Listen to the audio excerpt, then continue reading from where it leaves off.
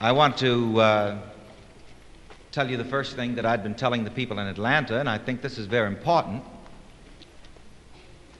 There are two things you should always carry with you on your person: something to write with and something to write on. Always. Even if you go to the corner store.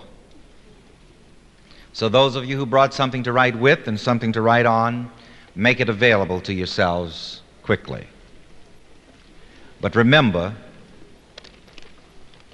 always have something to write with and something to write on with you at all times. It's very important. Ladies, you never know when you might meet that multimillionaire and you'll want to take down his phone number. And when you condition your mind for prosperous ideas and right ideas, why, they will be coming into your mind from all directions. And you should always be prepared. Even if you just dash out to the corner store, take you something to write with and something to write on. That's very important. You see, in this way, you're always ready. And as Reverend Ike has told us before, whatever you are ready for is ready for you. You see, and in every way you have to be ready. See, the trouble is, sometimes people want things that they're not ready for. And every time you think of something good that you want, ask yourself the question, am I ready for this? Because when you're ready for it, it will happen. It will come to pass. And always be ready for good ideas, for right ideas, for prosperous ideas. And this may seem like a very simple and a very mundane point that I've given you right off the bat here, but I cannot overemphasize the importance. And I'll guarantee you just the mental action of being sure to include something to write with and something to write on your person at all times will also precondition you for constructive ideas. You see, that's another thing about the mind. When you make yourself ready for something, your mind proceeds to produce it. When you mentally prepare for something, your mind proceeds to produce it. I want to say it again, and I want you to write it down. When you mentally prepare for something, your mind proceeds to produce it. This is why I've given you certain little mental techniques and little gimmicks from time to time. Like saying to you, if you want some new clothes, go and clean out your closets. Make some space in there. Even at the present time, if you don't have any money to buy a new wardrobe, take a few dollars and buy some of those nice little wardrobe organizers.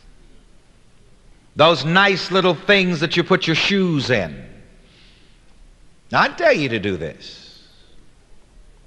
Get you some of those plastic boxes and so on that you put your gloves in. And just organize your wardrobe. Even if you don't have the means at the time to fill it up. What are you doing? You're preparing for good. You're making room for good. And whenever you prepare for something, your mind proceeds to produce it. This is why, to speak of another gimmick for a moment that I've given to people, and I don't mind calling these things gimmicks.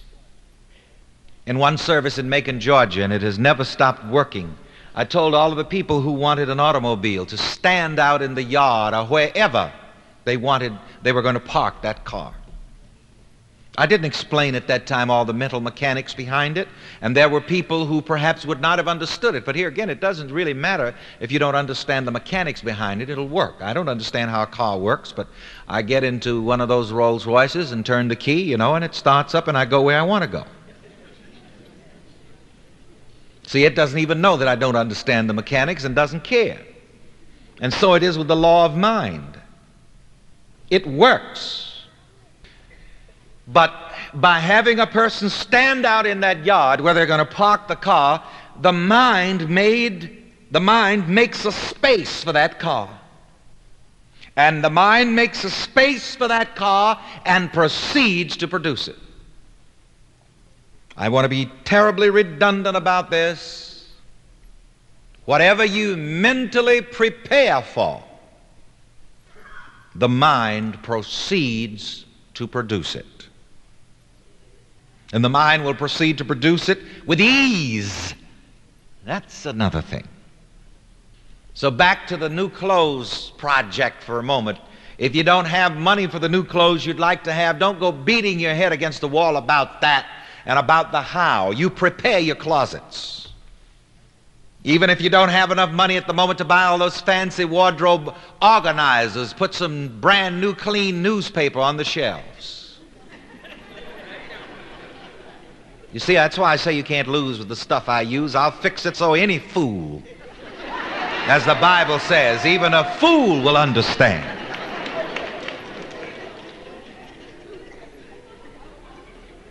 All you have to bring me is your mind, and I'll fix it for you.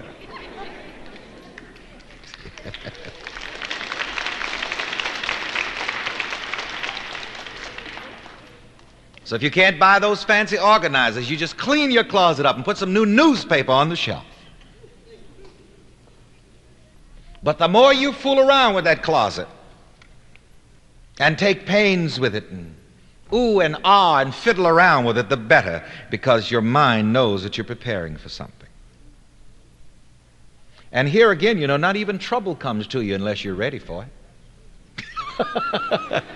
Unless you have in some way prepared for it. The same way you have to prepare your mind for money. You have to be ready for money. And all of this ties right into the formal subject, how to get some money. And I got this subject from a man that I met on the street. He said, "Are you Reverend Ike?" I said, "Yes." I said, "Why don't you come to our church sometimes?" He said, "Oh, Reverend, I've got plenty of religion. Just tell me how to get some money."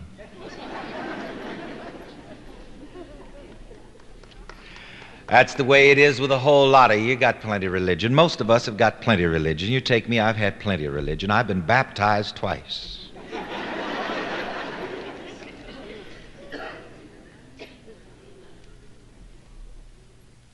Had plenty of religion. Baptized and Simonized. Catechized. So most of us have had quite a religious experience. If you want to get money as well as any other thing, you have to condition your mind for that. So in getting money, and I want you to write this down, money condition your mind. And it is possible to money condition your mind. You can establish a money-producing tendency in your mind. I want to put this in the first person. I can establish a money-producing tendency in my mind. Together, I can establish a money-producing tendency in my mind. We're going to take it even closer than that. And we're going to make a definite affirmation.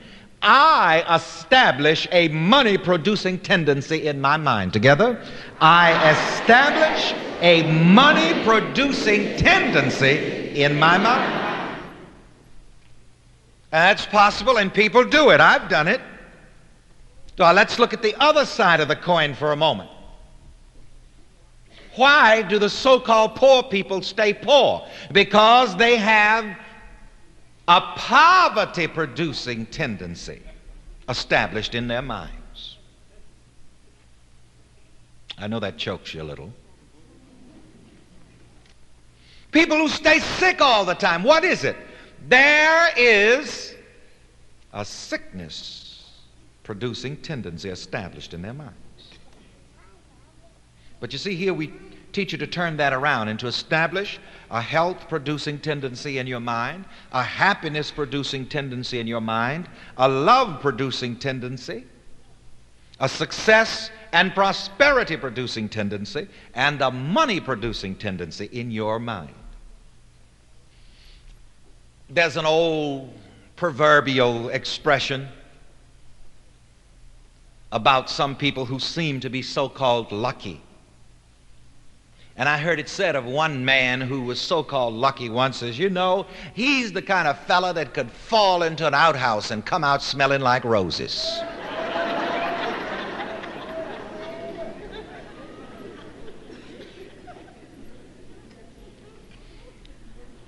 What they mean is that for some reason or the other, there's a good fortune producing tendency established in this man's life.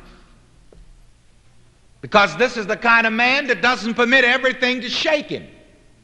Regardless of what happens, he doesn't let it get to him. I read the autobiography of Aristotle Onassis some time ago, and one of the things that I noted about him was the fact that no matter how much money may have been lost in a deal on a given day, he never worried about it.